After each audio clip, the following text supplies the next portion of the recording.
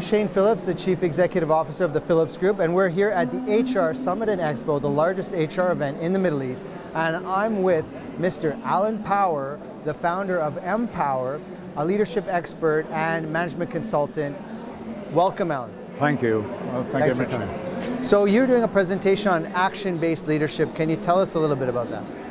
Yeah, the action-centered leadership has been around for about 40 years. It was an interesting model that was based in the British Army in the 1970s by a gentleman called John Adair. And John Adair went on to become the first professor of leadership training in the world when he became professor at the University of Surrey. He developed a model, and the model was based around the assumption that people can learn to be a leader. He recognized that many of us are very good managers, but there's a lack of leadership capability around the world.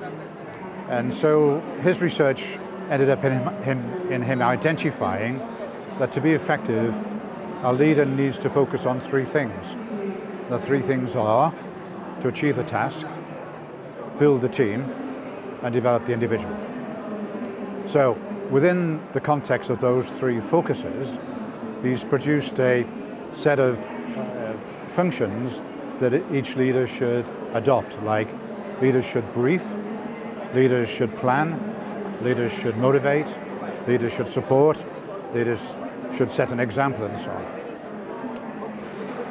But you might be thinking, well, isn't that what a manager does? And yes, maybe that's also what a manager does.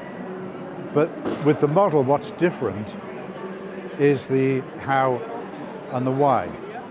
So if we think of something fairly simple, like communications, we're all involved in communications, so whether we're a leader or a manager, we communicate with people.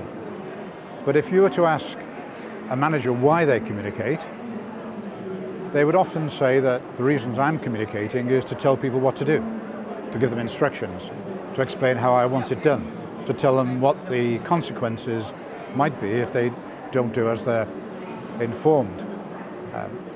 If you asked a leader why is it that they communicate, then they would be saying something like, well, I'm trying to inspire people and trying to create an image of a compelling vision for the future. I want to invoke people's feelings. I want to win their hearts as well as their mind. So there's a different focus why we're communicating. I guess similarly, if you ask the question, how does a manager communicate, then typically they would use the word tell. I tell people something, tell people what to do, by using maybe in personal media, sending them a memo, sending them an email, sending them a message on a text or whatever. Whereas a leader, if you say, how do you communicate, they would typically say, I prefer to communicate face-to-face.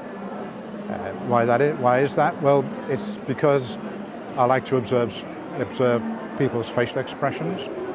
I like to give them an opportunity to talk to me, to seek feedback, to seek clarification, explanations. I like to hear their voice because I'm trying to detect tone of voice.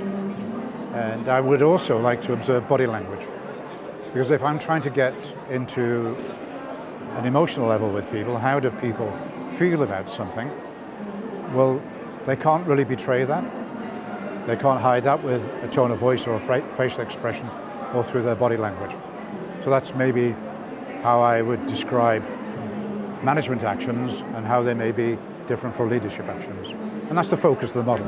That was Mr. Alan Power, the founder of MPower, a management consultancy focused on leadership training and consulting, and his insights into action-based leadership. I'm your host, Shane Phillips from the Phillips Group, and we are at the HR Summit and Expo, the largest HR event in the Middle East.